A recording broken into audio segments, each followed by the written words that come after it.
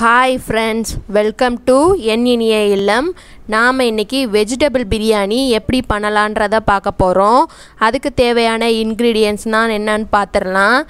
நான் பிரியாணிக்கு பாஸ்மதி ரைஸை இந்த மாதிரி டம்ளர்ல ஒரு 3/4 டம்ளர் பாஸ்மதி ரைஸ் எடுத்து வச்சிருக்கேன். ரைஸை நல்லா கழுவிட்டு ஒரு ½ அன் ஹவருக்கு முன்னாடி ஊற வச்சுருக்கேன். நம்ம ரைஸ் ஊற வச்சாதான் பிரியாணி நல்லா ஒட்டாமல் வரும். அதுக்கப்புறம் வெஜிடபிள்ஸ்க்கு ஒரு பெரிய கேரட் கட் பண்ணி வச்சுருக்கேன், ஒரு பீட்ரூட், 2 மீடியம் சைஸ் தக்காளி கட் பண்ணி வச்சுருக்கேன், ஒரு க்ரீன் கேப்சிகம் கட் பண்ணி வச்சுருக்கேன், கொஞ்சம் பட்டர் பீன்ஸ் எடுத்து வச்சுருக்கேன். நம்ம இதுக்கு பதிலாக பச்சை பட்டாணியும் ஆட் பண்ணிக்கலாம். நான் இன்றைக்கி பட்டர் பீன்ஸ் எடுத்து வச்சுருக்கேன்.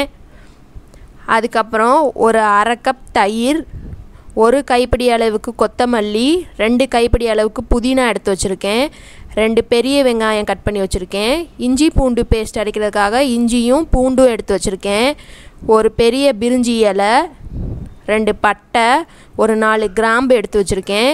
இதுதான் இந்த பிரியாணிக்கு தேவையான இன்க்ரீடியன்ட்ஸ். வாங்க நம்ம இப்போ எப்படி பிரியாணி பண்ணலான்னு பார்க்கலாம். இப்போது நம்ம பிரியாணி பண்ணுறதுக்காக குக்கரை எடுத்து அடுப்பில் வச்சுருக்கோம். நான் பிரியாணி குக்கரில் தான் பண்ண போகிறேன். குக்கர் ஹீட் ஆகட்டும். ஹீட் ஆனோனையும் நம்ம இதில் எண்ணெய் ஊற்றிக்கலாம். நான் ஒரு 3 ஸ்பூன் நல்லெண்ணெய் ஊற்றிருக்கேன்.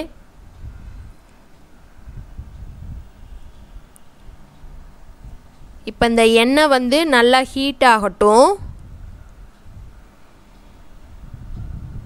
எண்ணெய் ஹீட் ஆனோனையும் அதில் நம்ம பட்டை, கிராம்பு, பிரிஞ்சி இலை அதெல்லாம் ஆட் பண்ணிக்கலாம். இப்போ எண்ணெய் ஹீட் ஆயிடுச்சு. நம்ம எடுத்து வச்சுருந்த அந்த பட்டை, கிராம்பு, பிரிஞ்சி இலை அதெல்லாம் நம்ம இப்போ ஆட் பண்ணுறோம். இந்த ஐட்டம்ஸ்லாம் போடையில் நம்ம அடுப்பை சிம்மில் வச்சுக்கிறணும். அப்போ தான் இந்த ஐட்டம்ஸ்லாம் நல்லா பொறுமையாக ஃப்ரை ஆகி அதோட அரோமா நம்ம பிரியாணி சாப்பிடையில் நல்லா பர்ஃபெக்டாக கிடைக்கும். அதுக்காக இந்த ஐட்டம்ஸ்லாம் போடையில் நம்ம அடுப்பை சிம்மில் வச்சுக்கலாம். இது ஒரு 2 மினிட்ஸ் நல்லா ஃப்ரை ஆகட்டும்.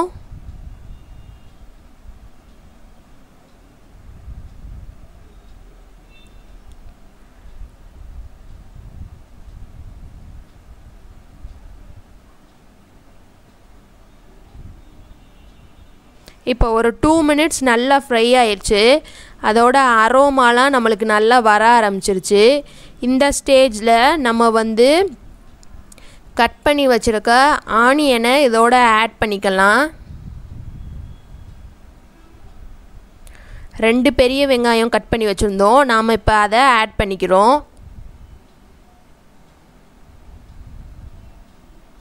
வெங்காயத்தை ஆட் பண்ணிவிட்டு நல்லா வதக்கி விடணும். வெங்காயம் நல்லா வதங்கி வரணும். அதுக்காக நல்லா வதக்கி விடுறதுக்காக இப்படி நல்லா கிளறிக்கணும். வெங்காயம் சீக்கிரமாக வதங்கிறதுக்காக நாம் இப்போ இதில் கொஞ்சமாக உப்பு ஆட் பண்ணிக்கலாம். நான் முழு உப்பு இப்போ போட போகிறதில்ல. வெங்காயம் வதங்கிறதுக்காக கொஞ்சமாக உப்பு ஆட் பண்ணிக்க போகிறேன்.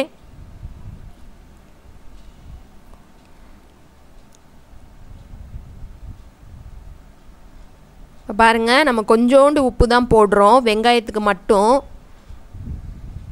உப்பு போட்டோன்னா நல்லா வெங்காயம் தண்ணி விட்டு சீக்கிரமாக வதங்கிரும். அதுக்காக தான் உப்பு போட்டிருக்கோம்.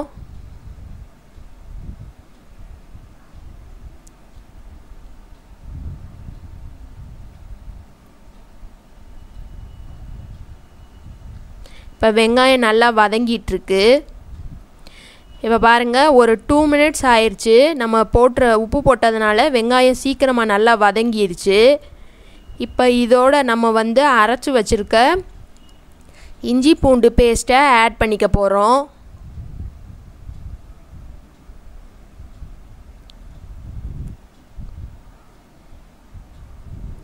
இஞ்சி பூண்டு பேஸ்ட்டுக்கு நான் ஒரு பெரிய சைஸு இஞ்சியும் ஒரு 10 பூண்டும் சேர்த்து கொஞ்சமாக தண்ணி விட்டு அரைச்சி வச்சுருக்கேன்.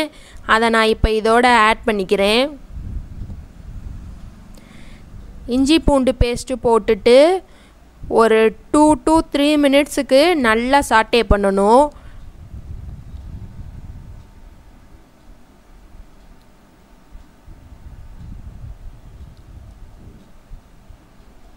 இந்த மாதிரி நல்லா மிக்ஸ் பண்ணி விட்டுட்டு ஒரு 3 மினிட்ஸ்க்கு இது மாதிரி நல்லா வதக்கிட்டே இருக்கணும். நம்ம போட்ட அந்த இஞ்சி பூண்டோட ரா ஸ்மெல் வந்து நல்லா போகணும். அது வரைக்கும் நம்ம நல்லா சாட்டே பண்ணிக்கணும். இப்போ பாருங்கள், இஞ்சி பூண்டு பேஸ்ட்டு வந்து நல்லா வதங்கிருச்சு. அதோட ரா ஸ்மெல்லாம் நல்லா போயிருச்சு. இந்த ஸ்டேஜில் வந்து நம்ம தக்காளி கட் பண்ணி வச்சுருந்ததை ஆட் பண்ணிக்கலாம். 2 மீடியம் சைஸ் தக்காளி கட் பண்ணி வச்சுருந்தோம், அதை வந்து இப்போ ஆட் பண்ணிக்கலாம். தக்காளி போட்டுட்டு நல்லா அப்படி வதக்கி விட்டுருங்க. தக்காளி வந்து நல்லா மேஷ் ஆகணும். ஒரு 2 மினிட்ஸு ஒரு 2 to 3 மினிட்ஸ் நம்ம நல்லா அப்படி வதக்கி விட்டோம்னா தக்காளி வந்து நல்லா மசிஞ்சு வந்துடும். இப்போ பாருங்கள், தக்காளி நல்லா மசிஞ்சிருச்சு.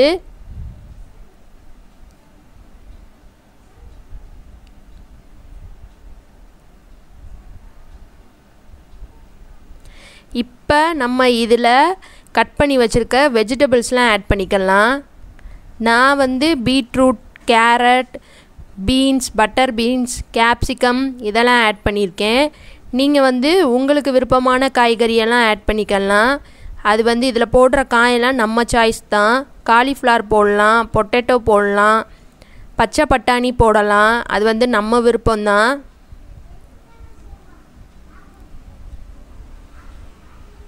இப்போ எல்லா காயும் நம்ம ஆட் பண்ணிட்டோம். ஆட் பண்ணிவிட்டு இது மாதிரி நல்லா எல்லாத்தோடையும் நல்லா மிக்ஸ் பண்ணிக்கோங்க.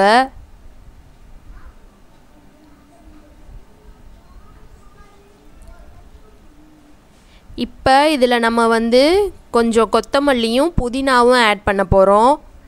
நான் வந்து 1 கைப்பிடி அளவுக்கு கொத்தமல்லி எடுத்து வச்சுருந்தேன். பிரியாணிக்கு வந்து நம்ம எப்போவுமே 1 கைப்பிடி அளவுக்கு கொத்தமல்லி போட்டோன்னா 2 கைப்பிடி அளவுக்கு புதினா போடணும். அதுதான் இதோட ரேஷியோ. அப்போ தான் பிரியாணி வந்து பிரியாணி மாதிரி வரும். இல்லைன்னா டொமேட்டோ ரைஸ் மாதிரி வர ஆரம்பிச்சிரும்.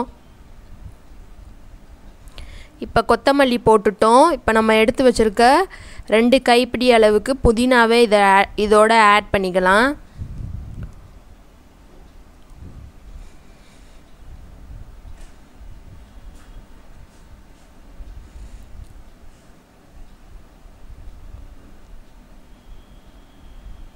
இப்போ இதை நல்லா மிக்ஸ் பண்ணிக்கலாம். இந்த கொத்தமல்லி, புதினா இதை நல்லா மிக்ஸ் பண்ணிட்டோன்னா இதோட ஃப்ளேவர் வந்து நல்லா அந்த வெஜிடபிள்ஸ் எல்லாத்தோடையும் நல்லா பிளெண்ட் ஆயிரும்.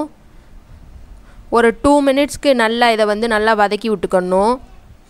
சுருங்கிரும் ரெண்டும், கொத்தமல்லி புதினா ரெண்டும் சுருங்கிரும். அதோட ஃப்ளேவர் வந்து நல்லா இறங்கிரும்.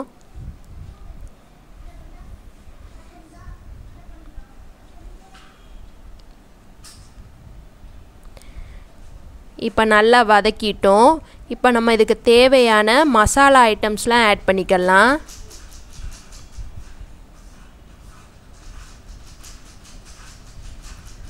நான் வந்து ஒரு 1/4 ஸ்பூன் அளவுக்கு மிளகாய்த்தூள் ஆட் பண்ணுறேன். நீங்கள் உங்கள் காரத்துக்கு தகுந்த அளவுக்கு மிளகாய்த்தூள் ஆட் பண்ணிக்கோங்க. இது வந்து தனி மிளகாய் பவுடர். அடுத்ததாக நம்ம வந்து மல்லித்தூள் ஆட் பண்ண போகிறோம்.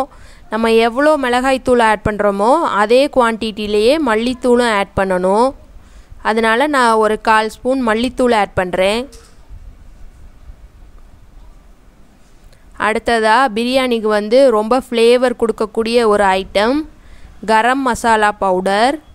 இதுவும் நம்ம சேம் குவான்டிட்டியில் தான் ஆட் பண்ணணும். இதுவும் நான் ஒரு 1/4 ஸ்பூன் எடுத்துக்கிறேன். 3 மசாலா தூளுமே ஒரே குவான்டிட்டியில் நம்ம எடுக்கணும். இப்போ இதை நல்லா கிளறி விட்டுக்கலாம். அந்த மசாலா தூள் அந்த காயோட நல்லா பிளெண்ட் ஆகட்டும்.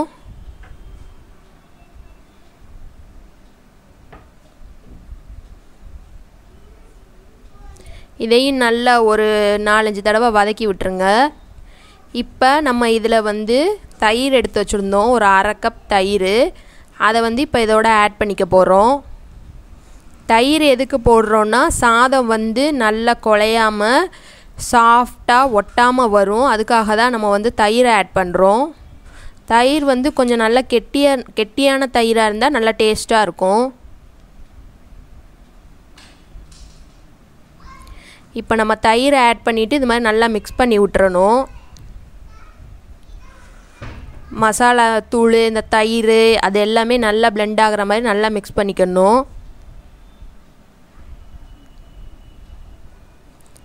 இப்போ வந்து நம்ம சாதத்துக்கு தேவையான அளவு தண்ணி ஆட் பண்ணிக்க போகிறோம்.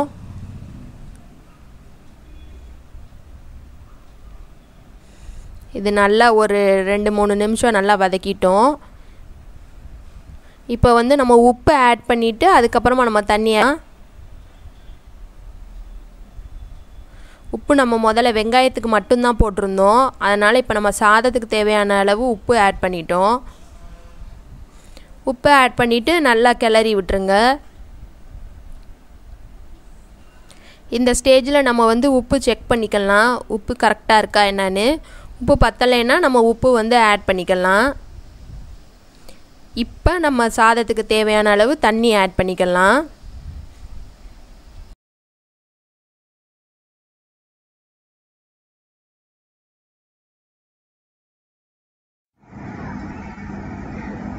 இப்போ நம்ம சாதத்துக்கு தேவையான அளவு தண்ணி விட்டுக்கலாம்.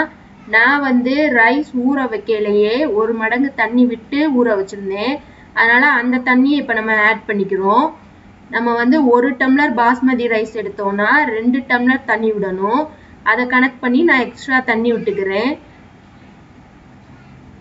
இப்போ தண்ணி விட்ட பிறகு நல்லா நம்ம கிளறி விட்டுக்கணும். அந்த மசாலாலாம் சைடில் இருக்க அந்த மசாலாலாம் நல்லா மிக்ஸ் ஆகிற மாதிரி நல்லா கிளறி விட்டுக்கணும்.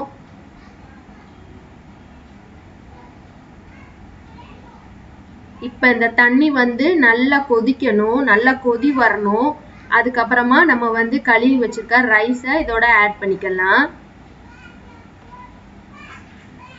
ஒரு 3 மினிட்ஸ் நம்ம வெயிட் பண்ணோம்னா தண்ணி வந்து நல்லா கொதி வந்துடும். இப்போ பாருங்க தண்ணி வந்து இது மாதிரி நல்லா கொதிச்சு வரணும். இந்த ஸ்டேஜில் நம்ம வந்து கழுவி ஊற வச்சிருந்த பாஸ்மதி ரைஸை ஆட் பண்ணிக்கலாம்.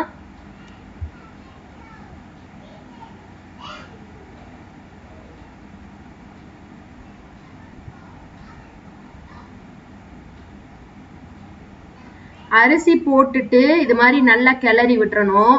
இல்லைன்னா அரிசி வந்து ஒரு பக்கமாகவே அப்படியே நின்றும். அதனால நல்லா ஈவனாக எல்லா பக்கமும் வர்ற மாதிரி அரிசியை வந்து இது மாதிரி நல்லா கிளறி விட்டுக்கணும்.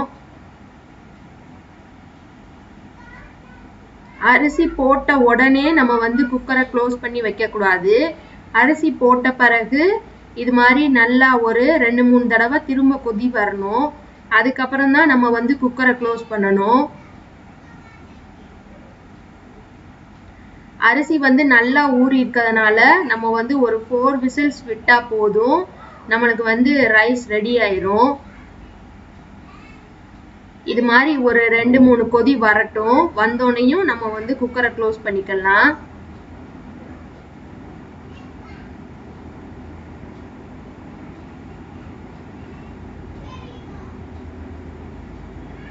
இப்போ பாருங்க நல்லா கொதி வந்துருச்சு. ஒரு 2-3 டைம் இது மாதிரி நல்லா வந்துருச்சு. இப்போ நம்ம குக்கரை க்ளோஸ் பண்ணிட்டோம். க்ளோஸ் பண்ணிட்டு ஒரு 4 விசில்ஸ் விடுவோம்.